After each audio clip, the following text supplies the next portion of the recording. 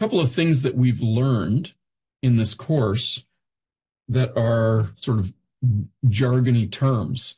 Like, so we know what a P is, we know an F, we know an A. And in Excel, we can calculate these things with commands. P is just PV for present value. F is FV for future value. And A is PMT for payment. So in the Excel world of calculations, these are built-in functions. So to access them, you just start typing in a cell with a plus sign, and you'll get these pop-ups. And let's try right now. So I'm going to do the value of P, and I'm going to say the value of P is $92,000. That was our mortgage, remember, if you remember correctly. Then I'm going to say our N, our value of our number of periods, was 240. That was the amortization period. And remember, the person who asked, yeah, but what about the term of 5 years? Term of 5 years doesn't matter. That's just for how long these payments will be in place. And at the end of 5 years, you have to go back and negotiate another interest rate.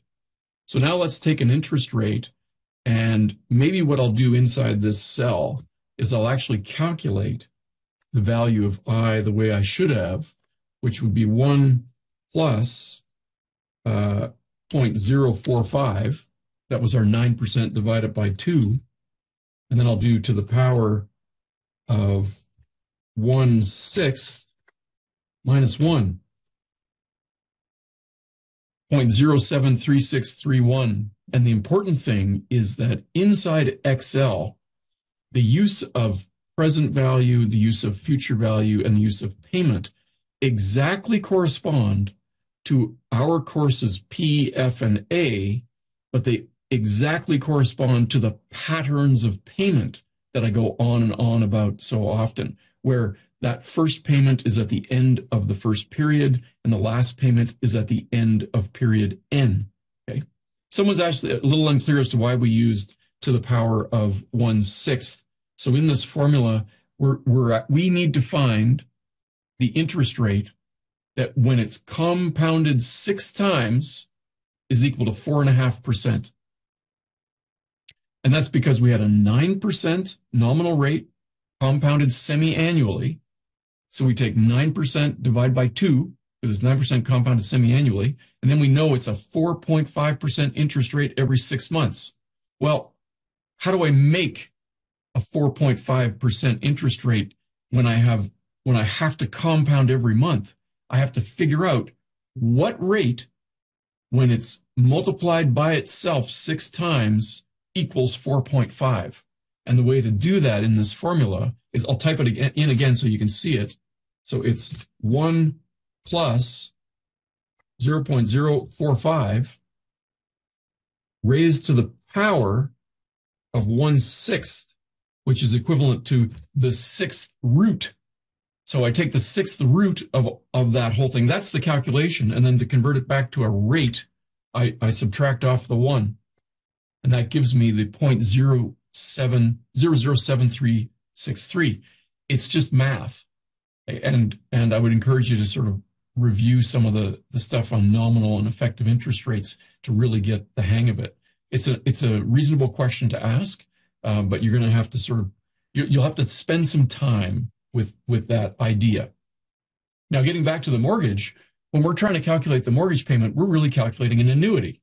So to answer your question in the chat, this is so that we have we're doing that to the power of 1/6. We're doing this calculation so that we have an interest rate that corresponds to the unit of time that our N is in. Our N is in months.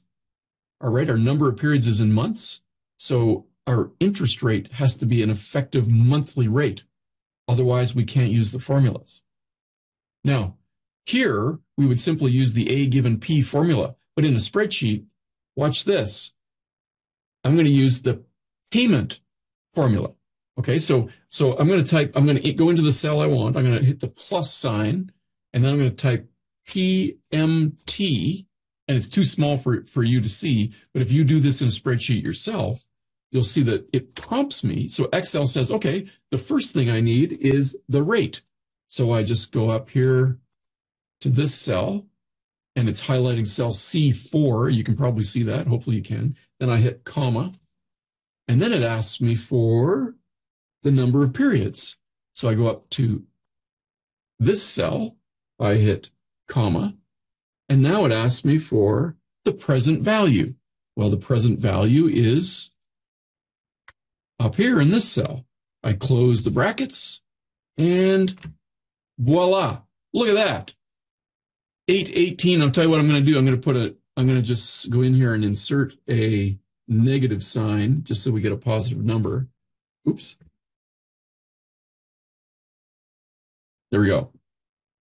There's our 81805. Pre-programmed financial calculations. PMT is equal to the A. Future value is equal to F. Present value is equal to P. Let's test it. Let's see if we can back calculate the P using the PV formula. So I'm going to hit the plus sign again, and then I'm going to type PV in Excel. And if I type PV in Excel and then brackets, it prompts me in that tiny little text that's way too small. It's even small to see on my computer. It's first thing it says, what's the rate? So I go back up and I highlight the interest rate. And then it says number of periods. And I go back up to the number of periods, which is 240. And then it says, what's the payment? And I'm going to put a negative sign here. See if I can do that. And I'm going to say the payments are 81805. And voila, look at that. Gives me exactly $92,000, my original P. What do you think the future value would be of this mortgage? And this gets back to a question that someone asked last week. And remember in the slides when we had to calculate how much mortgage was still owing at the end of the first 5-year term. And I did that trick where I pretend you didn't make any payments and the original mortgage amount just grows for 5 years. And then we subtract the future 5-year amount of the annuity of all the payments, and we ended up with what's owing. And someone said, why does that work? Because it seems like it shouldn't. Well, if we take the future value of the 92,000 at the end of 240 periods, and we subtract the future value of all of these payments for 240, it should come out to zero. Right? I don't know. I haven't done this before. This is a bit of a gamble in here, but let's try this. So I'm going to say FV, meaning the future value, and the future value of, it asked me for the rate. The future value, here's the rate. And then it asked me for the number of periods. So the future value at the end of the amortization period. And it says, what is the payment? Well, I'm going to skip the payment, and I can skip the payment portion by just hitting comma again. And then it asks me what's the present value, and then I'm going to use the 92,000 as the present value, and we'll get a future value of this. Now, I'm also just going to change the sign. So the way Excel works, it usually gives you a cash flow diagram that has an end result, whether it's a P or an F. That's the opposite sign to the one that you're using. So don't be too thrown off by that. You can fix it by just putting a negative in front of some portion. Let me just try it. Let me see now if I can come back up here. Well, maybe I'll do it in a cell below. If I find the future value of all of the mortgage payments, I'll put the negative in there preemptively. I'll find the rate. And then I sure hope this works. Then the number of periods, which is 240. So someone said, so when we skip payment, it assumed there are no payments. Yeah, no payments. Yeah, that 535, that's no payments for the entire, 20 years of the mortgage. So if you didn't make any mortgage payments, your $92,000 mortgage would be $535,000. That's a lot. So, and now the future value of all of these payments, let's see what we get. Look at that. Boom. So these two formulas, what I've highlighted here, this cell is the future value of 240 payments of 818.05.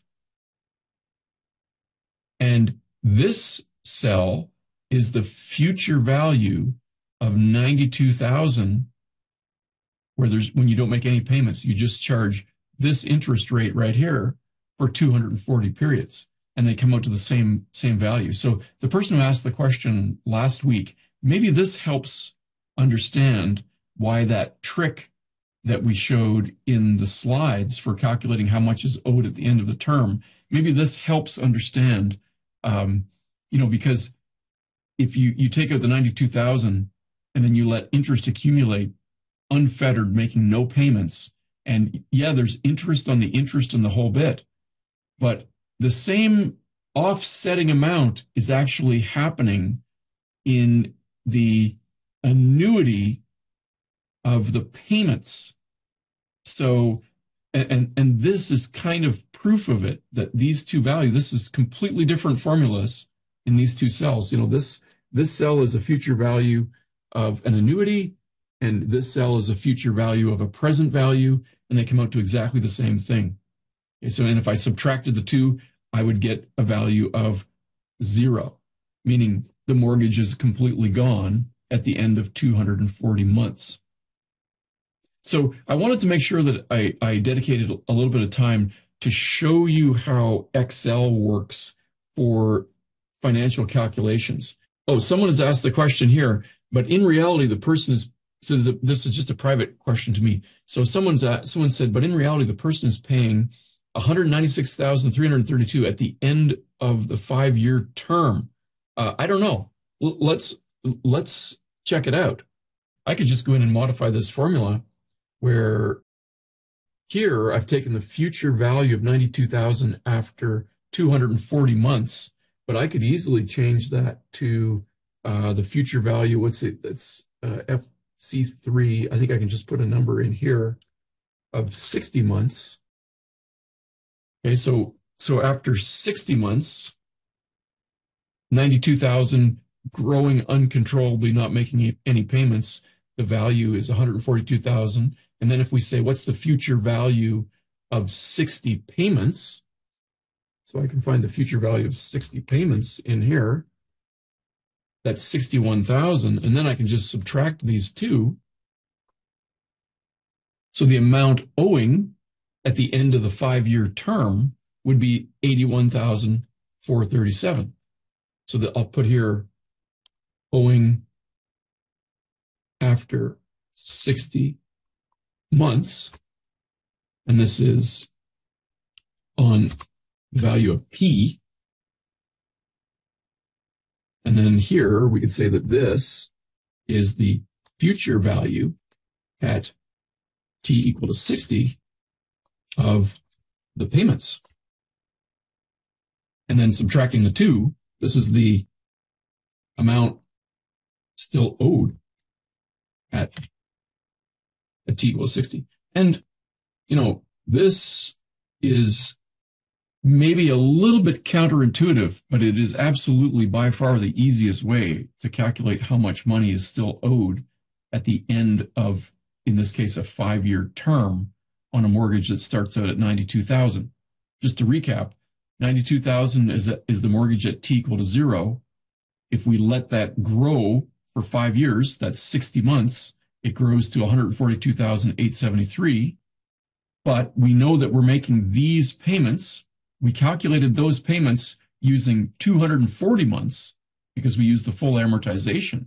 So, but we know that we're actually going to make this dollar amount payment. We can take an annuity of 818.05 for 60 months. And at the end of those 60 months in the future value of those 60 payments of 818 will be 61,000. So this is what is owed. This is what we've paid. This is what is still owed. And this is staying true to the principles of the time value of money, where 142,873, that is a value at time t equal to 60. 61,436, that is a value at time t equal to 60. So I can subtract one of those values from the other.